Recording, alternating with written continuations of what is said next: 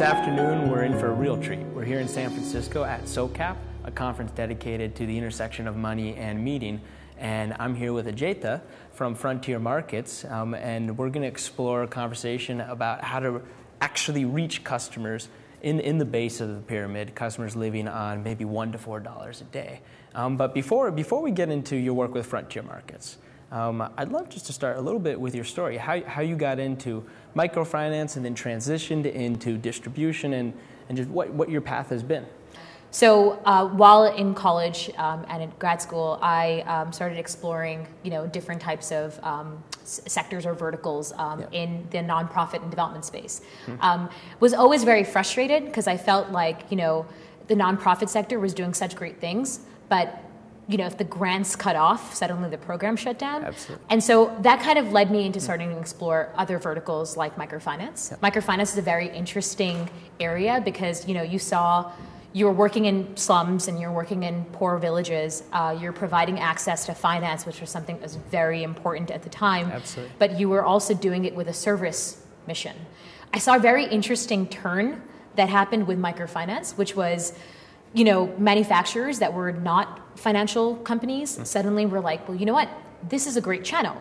Tried the model, didn't really work for a lot of different operational reasons. So that's why I decided to then, kind of go in my own direction, take my lessons learned from microfinance and other models, and then apply that to Frontier Markets. And so with Frontier Markets, you're trying to do something that I think most of the world thinks is impossible. You have a wildly audacious goal, although realistic at the same time, of reaching 30 million households, getting products that are going to socially benefit them into the hands of customers who are living on $1 to $4 a day.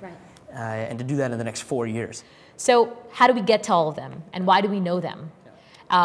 It's really becoming one with the locals. It's really about localizing things. It's about recruiting people that are from those villages themselves, that are motivated because they want jobs, they want opportunities, they want to give back. We look at those people as kind of being our route to market, and before I can come to you and sell your product, they need to know if I'm here to stay. Right? Because a lot of people have tried this, and a lot of people have sold something and then left, right?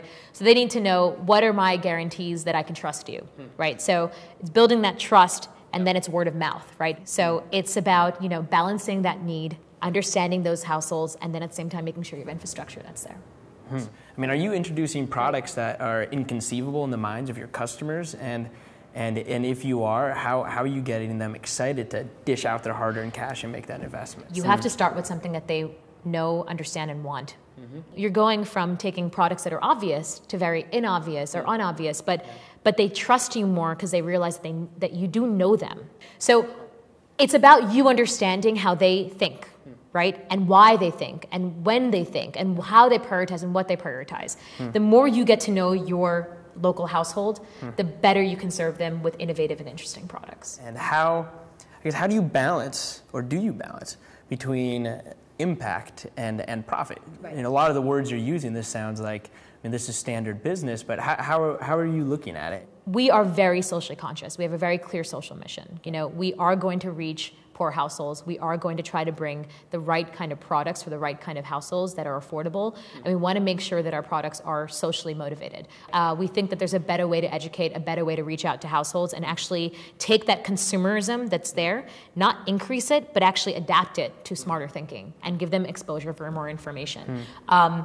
But, you're right. I do talk a lot as if it's a business. But it is. Every social enterprise is a very interesting, smart business. Because at the end of the day, when you're talking about social responsibility, when you're talking about getting to know that household, when you're talking about wanting to really serve them for what they need, that's just smart business practices.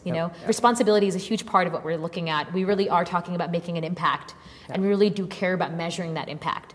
But at the same time, we want to show the world that you can be successful, you can be scalable, you can be profitable, you can really build a large business out of your social responsibility that you've started. So. Well, I could hang out with you for a couple more hours. I know. But I think we went over time. Right. No, fair enough. So I just wanted to say thank you so much for joining us. And we should be hanging out after this, though, too. Yeah, absolutely.